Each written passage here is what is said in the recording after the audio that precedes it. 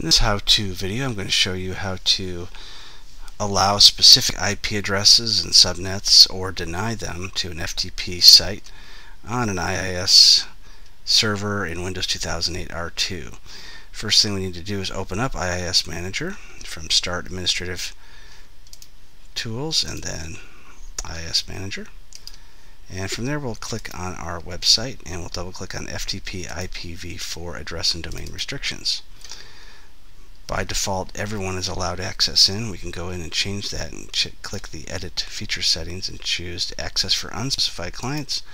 We will choose Deny. We need to do that first before we allow specific clients, otherwise it won't do any good. So after we deny that, we'll go ahead and allow a specific entry. We can either put in an IP address or we can put in a range of addresses.